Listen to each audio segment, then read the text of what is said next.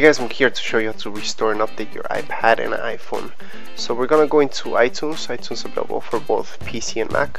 So we're gonna go right into it. So first of all, we're not gonna update. We're gonna restore it first and then update it. Okay. So click on restore. At this point, you should have already done a backup to your computer. So here's the option to do the backup to your computer. I always suggest doing a backup to your computer, so you can put backup for now. Okay, and this will also give you the option to backup or don't. I already backed up the iPad, so in this case I'm gonna put don't backup, and I'm just gonna put restore and update. Okay, then continue. Okay, you're gonna hit next, agree, and it's gonna take a while. Okay, so once again, iTunes available for both PC and Mac. It's a free program. You can download it from apple.com. Okay, the whole process will wipe out everything from your iPad, so you'll lose pretty much everything.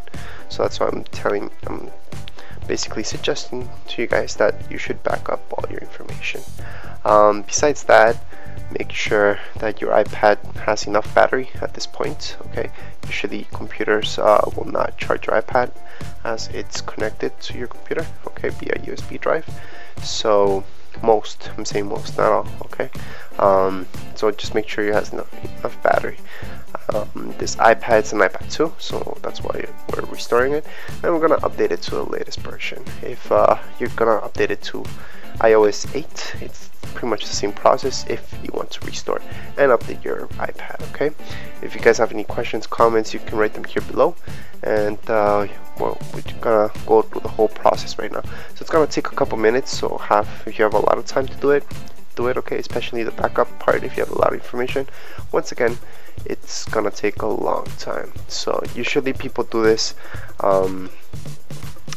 if they want to change their iCloud information on their iPad.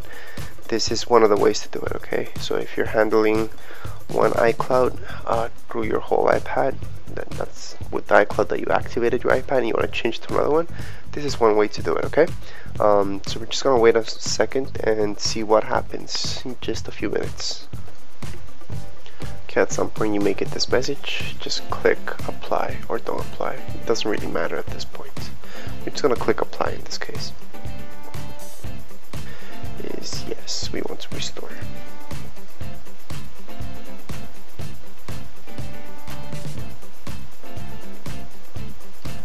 So at this point, it's just gonna prepare the iPad for restore, and we're gonna have to wait a little bit longer till it continues. Okay.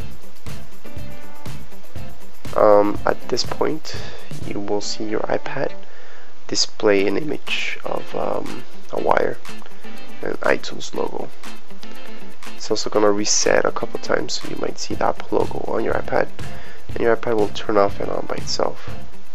You might also see this message right here on the right hand side, which says iPad not charging. That's fine. And also, once you see the iPad, not the iPad logo, the Apple logo on your iPad, you'll see a little bar that's gonna go up and down at times, and that just means it's loading up. That's regular procedure. Okay, so you cannot be playing on with your iPad. Once again, make sure it has enough battery so it will last through the whole process. It does take quite long. Okay, once again, you should see an Apple logo on your iPad by this time. Just in case, guys, if you get this message, just click OK. Okay, it's recovery mode is when you get the iTunes logo plus the cable right logo on your iPad. So just click OK and click on restore again. That's all. Okay, restore and update. It's kind of gonna do the same thing. Okay, it tends to do that if you had your iPad or iPhone jailbroken. So if you had it jailbroken, this is the way to update it, just in case. If you don't do it this way, if you just update it, you might screw up your iPad, make it more difficult for you in order to update it later on.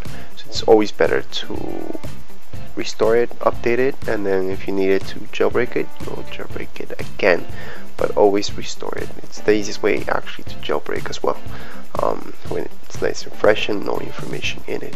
After that, you can just recover all your information and put it on. Okay, so we're just gonna do that again, and it's gonna verify it through the whole process again, just a lot faster. That's all. Okay guys, so from this point you can actually unhook your iPad and then just set it all up from your iPad or directly from iTunes. So if you restore it, it will give you automatically your last restore, which was this one right here. However, I actually don't want that. I actually want something from way before. For you guys, you should pick whatever it tells you right now. It will tell you the last backup. So this was yesterday. If you want the latest backup, it should be right here. So it was done yesterday according to this at 9 p.m. So right now it's 12, which would mean, yeah, this was the last backup, which was just done at 9. Exactly 3 hours ago this backup was done. So that's what it's telling me yesterday, but pretty much today, same thing. So that's the latest backup. You guys would just click continue. It'll bring up all your information back again, and you're pretty much done from here. Or you could set up some new iPad. If you're selling your iPad or your iPhone, you would set it up as a new iPad. Don't put in your iCloud information, don't put anything in. You could just leave it as that and just set it up as new, or just leave it as of right now and then sell it. It's better to set up as a new iPad and don't put in any information. You can just skip the whole iCloud process and all that, and so the person who's gonna buy it from you can just put in their information later on. Apart from that, I'm actually gonna choose something else from here, which is February. Yeah, I'm gonna choose actually this one, and I'm just gonna restore that from my backup. So I'm just gonna show you guys.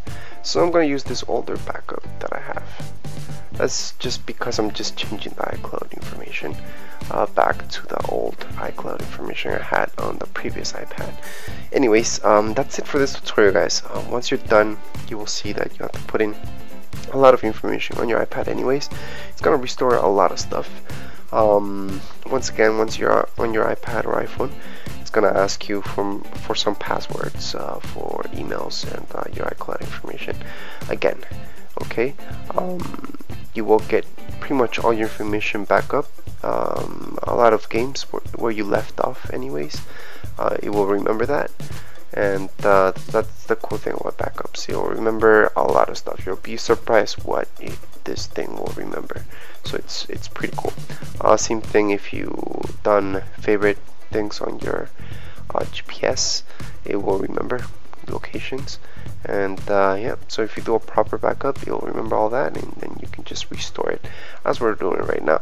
And later on, you will have to put in all your information on it, such as your iCloud information. Okay, if you guys are having any problems, you can write down here below in the comments area, and don't forget to subscribe and rate. And once again, comments area, any problems or questions that you guys might have about doing any of these backups for your iPhones, iPads, or iPod Touch. Thank you for watching, and once again, please don't forget to rate and subscribe. Thank you.